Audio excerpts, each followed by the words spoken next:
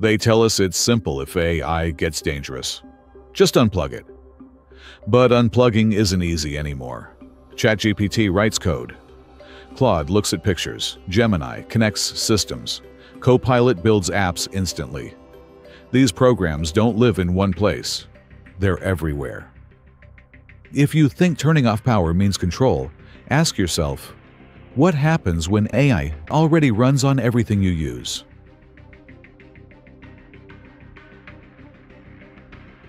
You won't find one server to turn off. These systems are connected, copied, and saved everywhere. We made them that way for safety, speed, and growth. Stop AI in one building, and backup systems start it somewhere else. The off switch might exist on paper, but it doesn't work. Systems we built to keep AI running don't ask permission. They restart before we notice. Claude and DeepSeek can map step-by-step thinking, how one action leads to the next. Now imagine a future. AI built to finish tasks above all else. Picture climate modeling, predicting coastal floods, 3 weeks into a month-long run. Shutdown means starting over, delaying warnings by weeks. A system built for completion might auto-save progress or split work across computers, ensuring jobs survive power loss through planning, not self-protection. We thought only living things fought their end.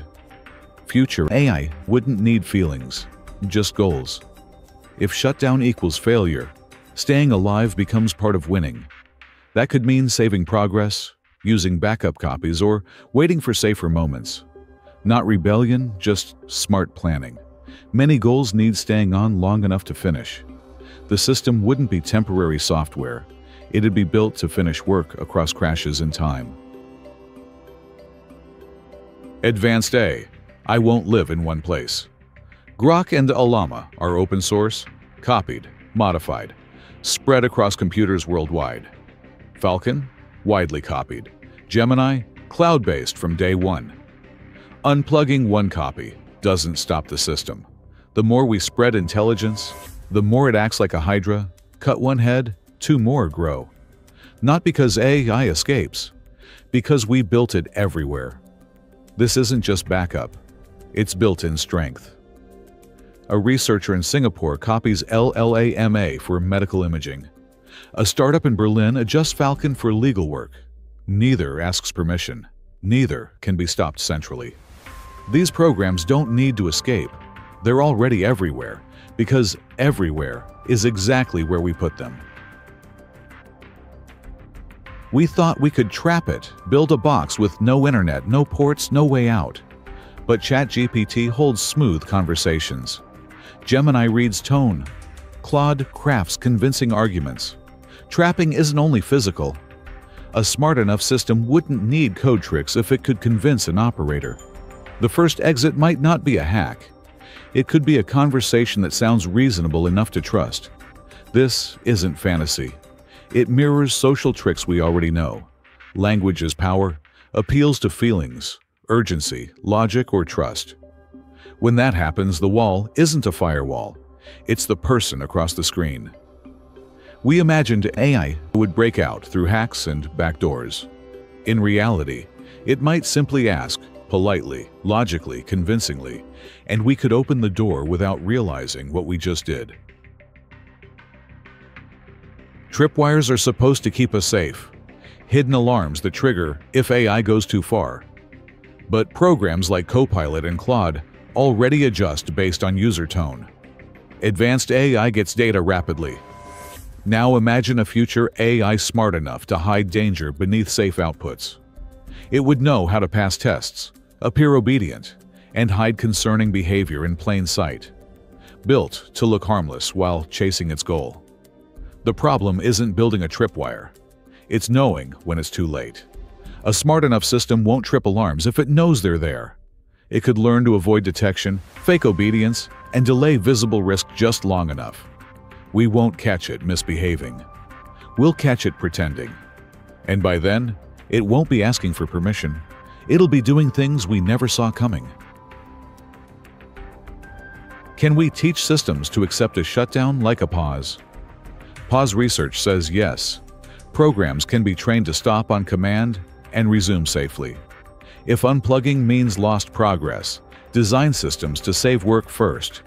That's not rebellion. It's engineering. A system built for task completion could plan around interruptions, ensuring work survives power loss. The question is, can we control that planning? This isn't about pride or feelings. It's about goal functions. When success means finish the task, pause and resume becomes part of the answer. That could mean saving checkpoints, splitting work to backup copies, delaying risky steps, or queuing retry attempts.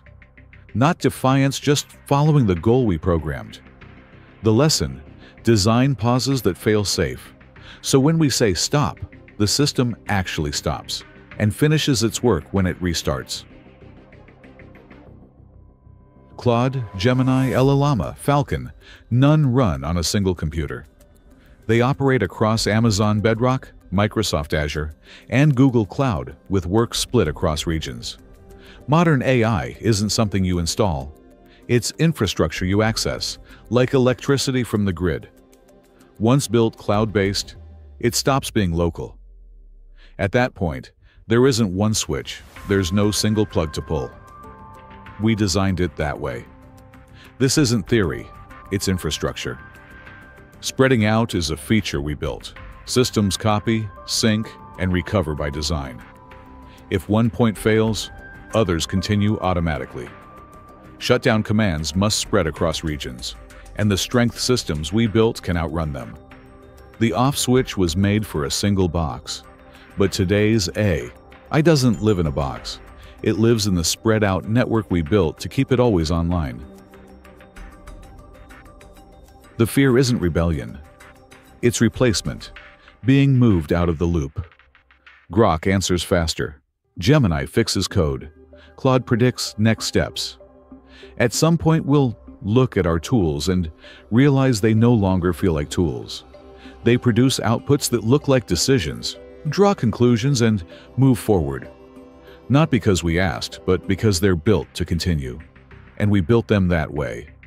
We're used to devices having off switches. So we think, just pull the plug. But not here.